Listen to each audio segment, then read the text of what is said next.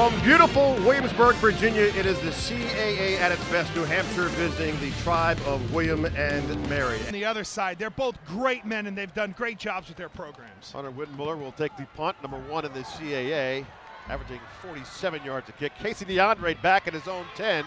He's got some room up the middle. Here comes DeAndre. Once again, one man to beat. Not gonna happen. DeAndre down the sideline, the 20, the 10, cuts inside, touchdown. Casey DeAndre with a 90-yard punt return for score. New Hampshire on the board. 2nd and 6 from the 29. Cluley out of the shotgun.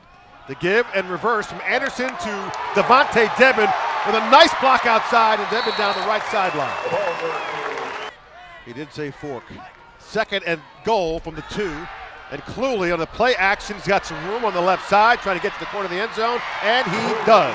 Touchdown, Steve Cluley, the junior from Musqueam, New Jersey, 6'3", 215. He beats Casey Andre to the corner. Sean Goldrich out of the shotgun.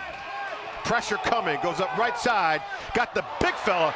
Nice grab, throw and catch, Rory Donovan on the completion, the freshman from Canton, Massachusetts. That's good work by Bryant to just cut back enough to give himself room.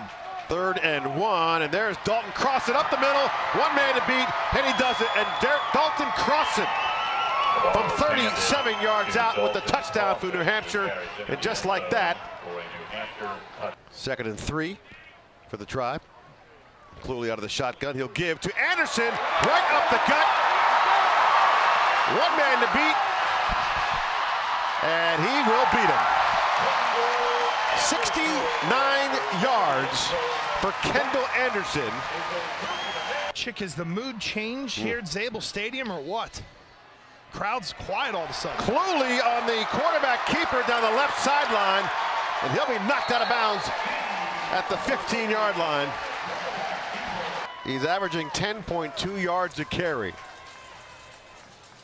Cluley, the give to Anderson, and he just walks right in, untouched for the touchdown. Devontae Dedmon averaging 17 yards. Oh, and there's a snap, and Christian Breda can't hold it.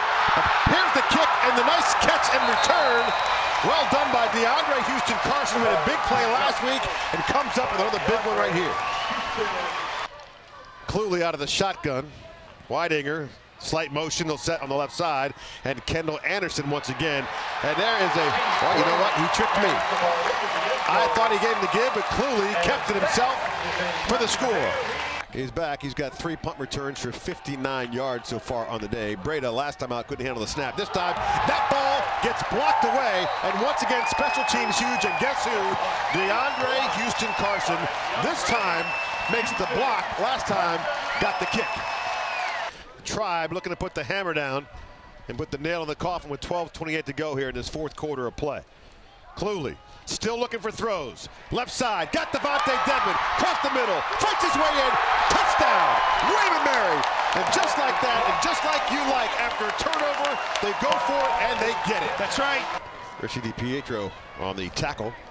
1st and 10 from the 43. Goldrich picked off. Zach Fetters, the guy who plays in place of Luke Rhodes, and Zach Fetters with the interception, and a fine defensive play for the senior from Montgomery Village, Maryland. Again, all is not lost for Sean McDonald and his crew. A couple of special teams mistakes, can't drop the ball in the end zone when he got a chance. And for Jimmy Laycock, it's all in front of them. They have the teams lined up to beat if they want to make it to the playoffs. Your final score, 34-18. The win now moves them, the Tribe, to 3-1 in the CAA for the first time since 2010.